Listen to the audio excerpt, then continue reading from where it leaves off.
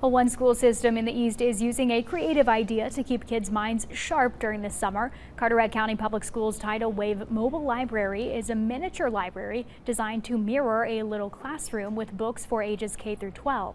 The bus has stopped by 10 locations throughout Carteret County, one day out of the week since the start of summer. The school system says it started the library in an effort to combat summer reading and learning loss. We spoke with the bus driver, Amanda McCall, about the bus and saw students' reaction to the unique invention. Well, it's been heard the summer slide typically at times can lose up to 2 to 3 months of what they've learned. And so at the past couple summers, I'm the librarian, so I thought that if we can't get into the library, then it's really cool. I think it was really fascinating how they recreated the whole thing to make it all different and stuff. It looks like a living room. Well, recommend. Go. Go.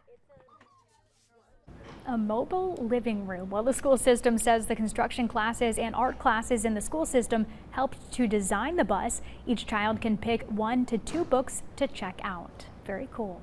Well,